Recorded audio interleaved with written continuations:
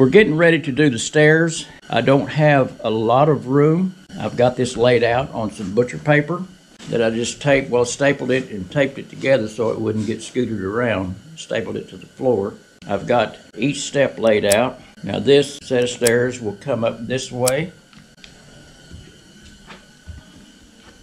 Then you'll turn.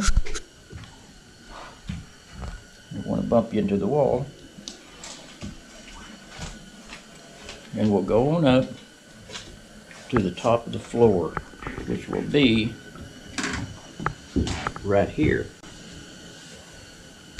Now to do these, what I did, I dropped a plumb bob, this floor joist, this beam, and I got a line on the floor, and that's what I had to start from and work from this point back to the wall.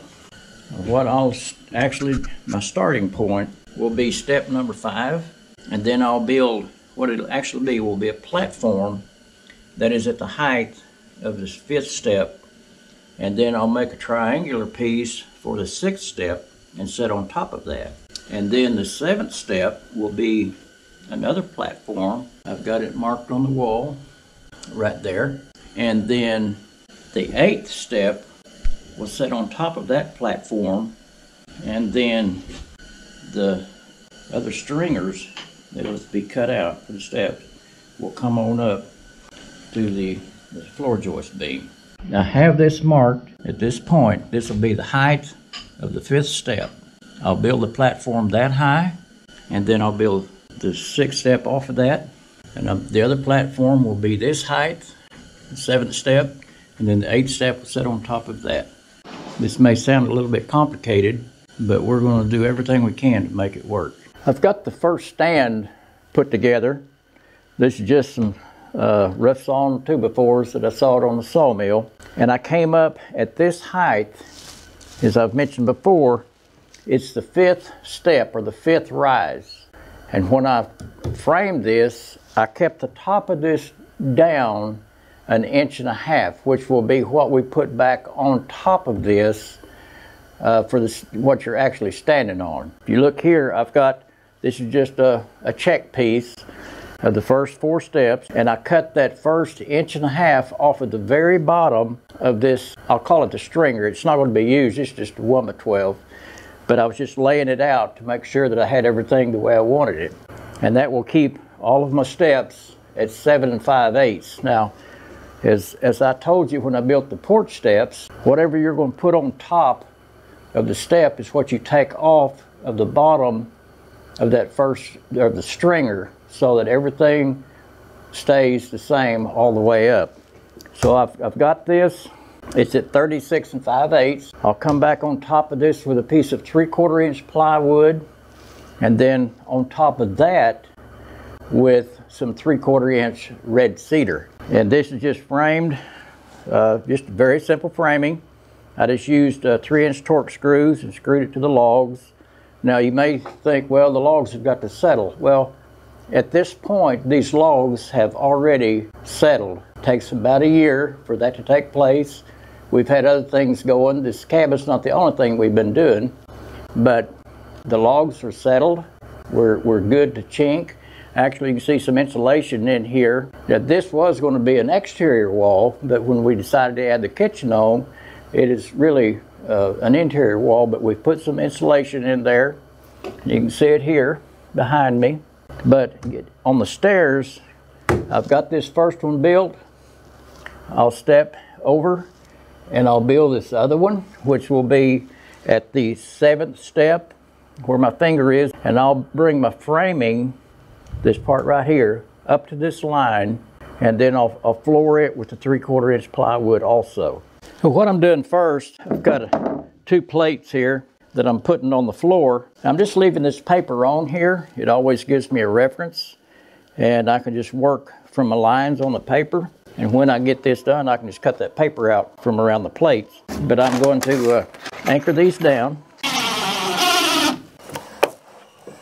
Make sure I'm on the line.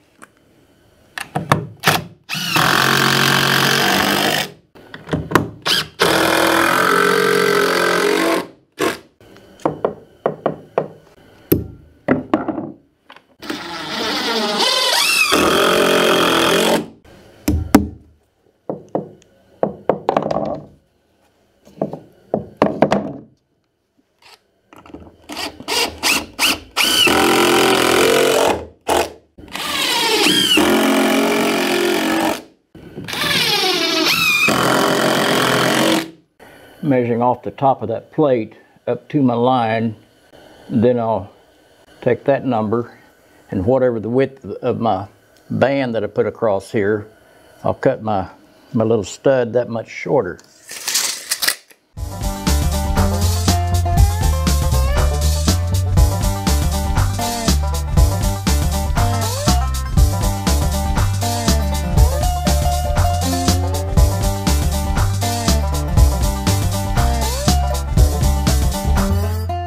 As you can see right here, I've put in some extra wood there. That little pencil line right there will be where the tops of the stringers go. And I'll cut a block and attach it right here that'll go in between them to give it a little bit more stability. After this angled step goes on, then I'll be able to hook the bottom side of the stringers that go up there. I'll be able to hook it at the bottom on this next step that goes up. And I probably will have to put something underneath it, nip the point off of the bottom side of the stringer and put a block underneath it here. Well, it'll actually be up here to help hold it up. All right, I've got the platforms built for step 5 and step 7. I've got everything pretty much ready to go to build or to cut out the stringers and put them up and put the plywood on the tops of these. I've got a little joist that I cut to go in between. Oh, you can't see it from there. I got one here and up here also. And I've got it where it's pretty secure.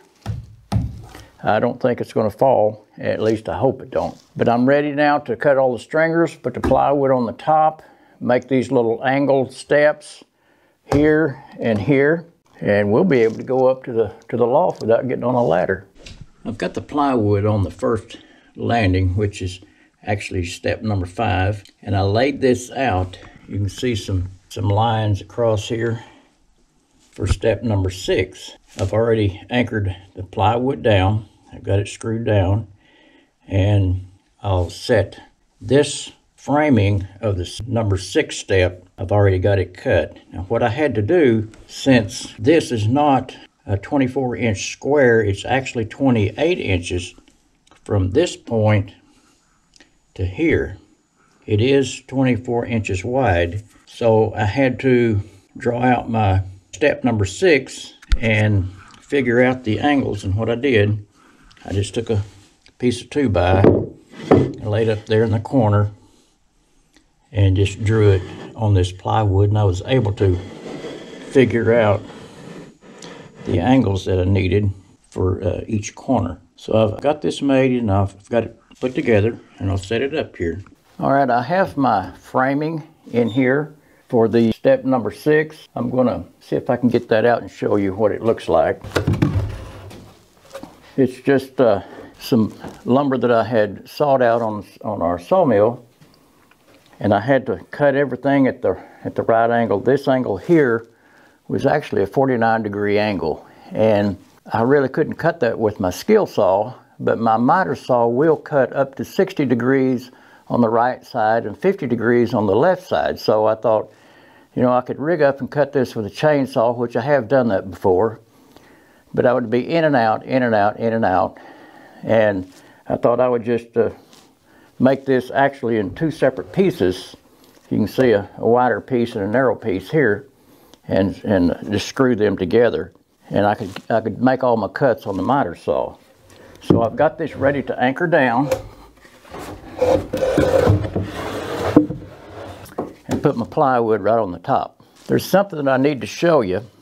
When you're building stairs like this or similar to this, and you have to start at one point here and one point here and work up and work down, you have to really keep up with your numbers. It's critical that you do this. Now I have a piece of 3/4 inch plywood on top of this first landing framing, and then I have just the framing for step number 6. Now I have to keep in mind that I'm going to be putting plywood, 3/4 inch plywood on top, and then a 3/4 inch piece of cedar on top of that. So I can't measure from here to the top of the plywood because that will throw my step off. I've got to go back to my framing, which is at this point right here below the plywood. And my steps were 7 5/8 of an inch in the rise. So from here to the top of the framing itself, I have to have 7 5/8. So that leaves my framing here at 6 7/8. So when I put the plywood back on top here, I will have the 7 5/8 from the top of the plywood to the top of the plywood. And then when I put the cedar on this and on this, I'll still keep my 7 5/8. That's something that you have to really watch. And you can get a little bit confusing, but once you figure out that you're adding the same amount to the top of each step, and you take that same amount off of your very first step at the bottom, things will probably work out for you. So I'm going to go ahead and get this anchored down, get the plywood on here, and get this step here on, and get the plywood on it, and then I can finish that out. All the framing part. Cut out my stringers that goes from here to the loft, and my stringers that goes from here to the floor.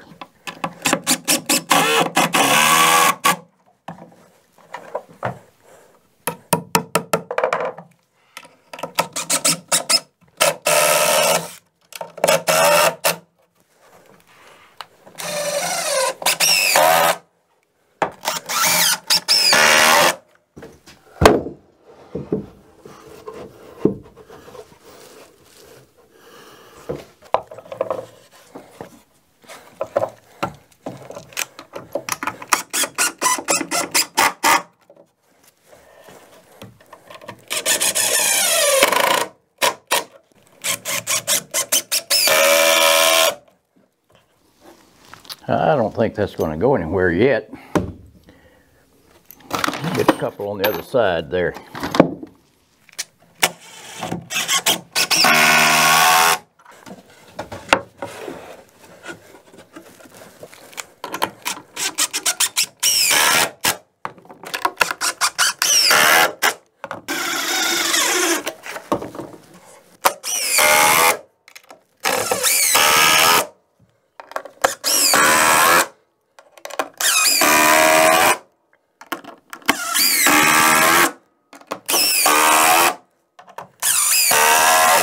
I'm ready to go up and ready to go down.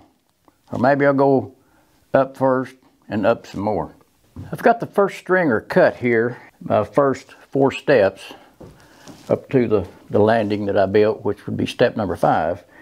And I'll take this and use it as a pattern. And I have showed you this before when I was doing the steps for the front porch. I'll do the same thing here. I'll clamp it to the board that I'll use for my other stringer here, and I'll line it up on the bottom side of the next board and mark it out using this as my pattern. Now when I put this on here, I made sure that I crowned my stringer. There's just a very, very slight crown on this side, and I wanted the crown to be up. It's always good to do that, because if it ever moves, it will go down, but it won't ever come up. So it's always good to make sure that you crown each of your stringers before you cut them. So I've got this laid out, and I can cut this one, and I'll have the first set of stringers. There won't be 2, and I'll beef them up a little bit. I won't just depend on the plywood to span nearly 2 feet. I'll put some extra bracing in there. Okay, there's something that I wanted to point out. Again, this would be the bottom of the stringer right here at this point. And this is 7 5/8, which is what each rise will be. And since I'm going to come back and put 2 layers of 3/4 of an inch on top, I need to take that much off the very bottom of the stringers. So I've got this marked. I'll be taking the 1.5 inches off. So this will actually be my cut line right there. And then when, like I say, I'll come back and I'll add back up on the top of each one of these. When I cut these cutouts for the steps, on the pattern, I cut right close to the line. And when I make my second stringer, or third or fourth, or however many I have to have, and I mark them, I'm marking on the outside of what would the actual step and rise be. So when I start on the second, third, fourth, however many, I make sure that I cut just the line out when I mark it on another piece. And that keeps your stringers pretty close to all being the same. I've got my first set of stringers in and screwed to the floor, and I put a block in between here. This is anchored to the corner stud in the platform. I put this block in there so that I could anchor this one not only to the little 2x4 here on the platform, but also I could screw into this block right here. As you can see, I'm putting some blocks in here. There will be a 3/4 inch piece of red cedar that will make a riser to cover this area up. And since I am using 3/4 inch plywood for my first part of the step, I guess you could say, I wanted to have something a little more secure, since these stringers are 2 feet apart, and I could set my plywood on top of these and screw it down, and that'll make it a whole lot stronger. I put this first block in here. My stringer here had a little bit of a bow in, and I just took my 4-foot level and I figured out how much longer I needed to make this all run straight. I'll go ahead and I'll finish putting these blocks in, and then I can come back and put the pieces of plywood on top of this and have a solid step.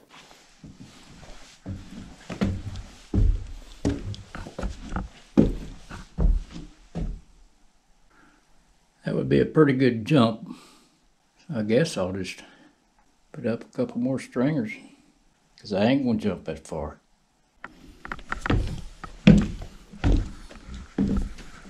So far, that's pretty comfortable. I've started cutting the stringers that go from the top of the last step there all the way up to the loft. And what I did, I made a template and then laid the template on top of this 2x12 before I cut it out. This is my pattern that I made for the other side. It's laid out with the steps on there, what would be cut out, and it is notched to go underneath the joist. That line out there to the point I will cut off, and this area across here I will fill in and anchor the stringers to that. This line right here will be what I cut all the way down. That would be the end of the stringer, which will set against this step number 8 and will rest on top of this block right here. So now I can take this pattern off and make the cuts on it that I need to, and set it on my 2x12 and lay it out. Okay, I've taken my pattern down on the other stringer, and I've got it laid on top of my 2x12, and all I did was mark the ends where I had to fit it up against the floor joist beam, and down at the bottom where it butts into the 8th step. And I've already, since I've got it marked, I went ahead and did my layout with my square with the stair gauges on it. So now I'm ready to cut this out and set it up there. I'm going to get rid of some of this excess length here, just to make it a little easier to handle.